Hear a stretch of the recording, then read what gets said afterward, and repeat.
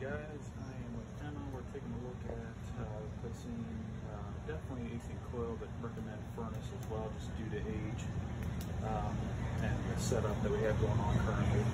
So right now it's on like a wooden base. We want to get all this out, shop vac it out, and then put a safety pan in there.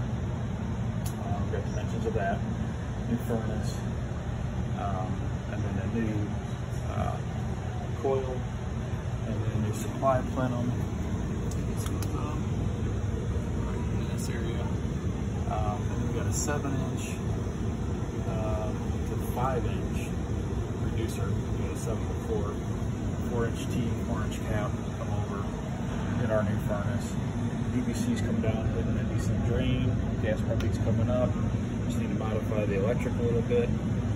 Line set is right in front of us. We got a 7/8 by 3/8 going up through the roof. AC sits up on a roof. I'm getting ready to get into a scuttle hole, or excuse me, a roof hatch, to get up onto the roof and take a look and see what we got.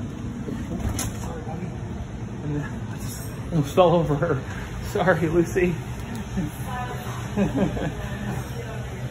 And then we got return. We got return here, and we're looking at possibly enlarging this to a 16 by 25. Currently, I believe it's a 12-inch opening, but we got a grill.